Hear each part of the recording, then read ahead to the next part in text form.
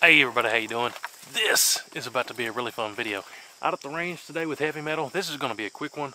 I've got the chronograph out and I've got some 35 Whelen ammo.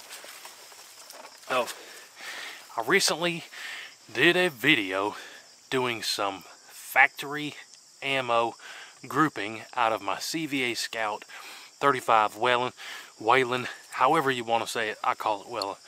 And all of these three factory loadings that I had did fantastic. If you haven't seen that video, go check it out. But tons of you guys, too many to count, said, man, you should have chronographed them. So this is part 2, part B, the supplement to that video. And let me show you all the ammo we got here. We got these Barnes. These are the lightest. This is the Barnes 180 grain. These are the blue tips right here. This one right here, we're going to chronograph this one. Probably be the fastest since it's the lightest. Next, we have a 225 grainer Federal Premium. This is that all silver one. A lot of you guys said we should deer hunt with this one. Maybe we can do it here soon, or up there, who knows. And then lastly, the heaviest one is this Remington Express Rifle 250 grainer, the heaviest of the bunch. This is actually the one that I have the CVA sighted in with. Probably going to be the slowest, but we're about to find out. But I'm going to set up the chronograph at 10 yards. We're going to see what happens, and then at the end of the video I'll put them all in a quick little chart so we can read it and review it all together. But let me go up, set up the cameras and the chronograph at 10 yards, and then we'll see what happens. I'm setting it at 10 yards because if I go any closer, a lot of times these heavier bang bangs, the muzzle flash will mess up the readings. And these are $2 and $3 boo lots. We don't want to mess up the readings on the chronograph. So let me set it up. We're going to get us some chronograph data for the 35 Whelen. Let's see what happens. Alright, here we go.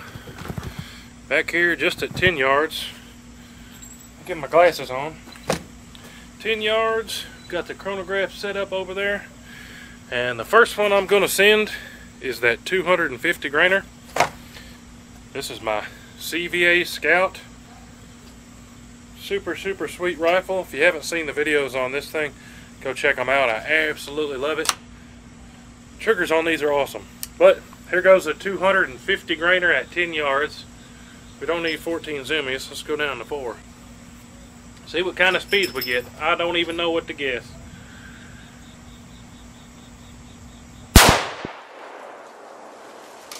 I'm going to run down there and read it quick. 2376. 2376 out of the 250 grainer. Now we've got the 225 Federals. How fast is this going to be? Maybe guess about 2,500 feet per second. Let's see how fast this goes. Should be faster than that other one.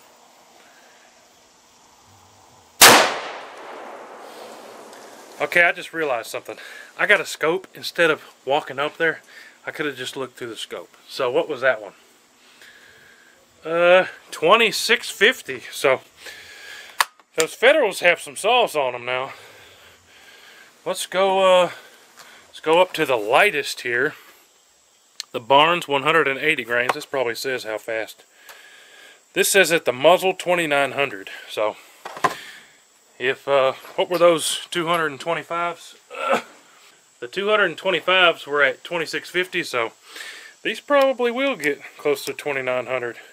That's booking it. I mean, that's 30.6 speeds, I guess, out of a 35. Let's see what we get with the 180s.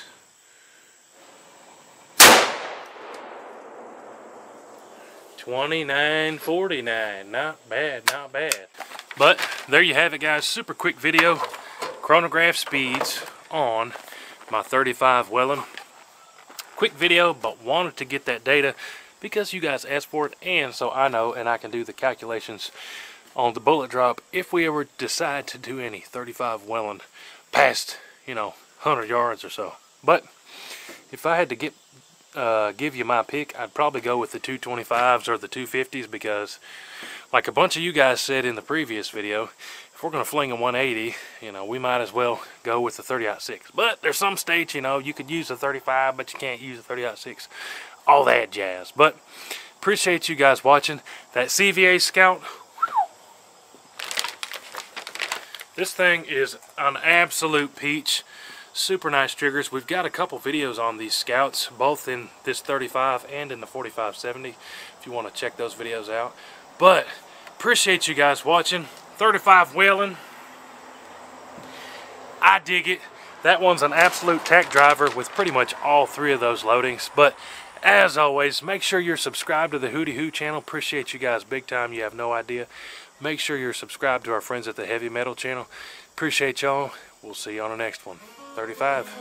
Load it up and get it on as soon as you can.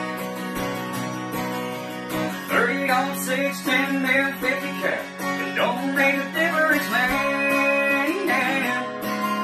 We like to shoot and play a little boom boom. If you like flinging boom.